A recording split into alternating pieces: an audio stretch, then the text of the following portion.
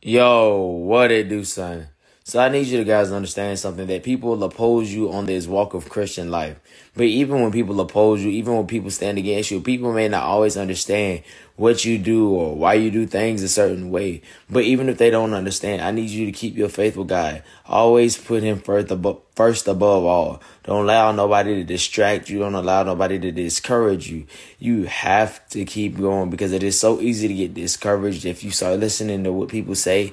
If you start listening to people's opinions or what they think about you, it is so easy to get discouraged on this Christian walk. So you can't listen to the naysayers because everybody will not agree. Everybody will not understand. I'm telling you, you're going to have to be grounded in the word of God. And you have to be grounded in your faith because people will come to oppose you. But when opposition comes, you're going to have to be like, hey, I'm anchored in the word. Ain't nobody going to pull me away from God. So if you got to stay anchored in the word in this season, man, stay anchored in God. Because if you don't, man, it's going to be so easy. Somebody can say something to you and they don't believe or whatever the case may be. And they can so easily pull you away from God. And that should never be the case. So I need you guys to stay anchored in the word and stay anchored in God, man. Hey, man, I love y'all, man. Have an amazing day, man. Stay blessed, stay encouraged, and keep smiling in Jesus' name. I love y'all.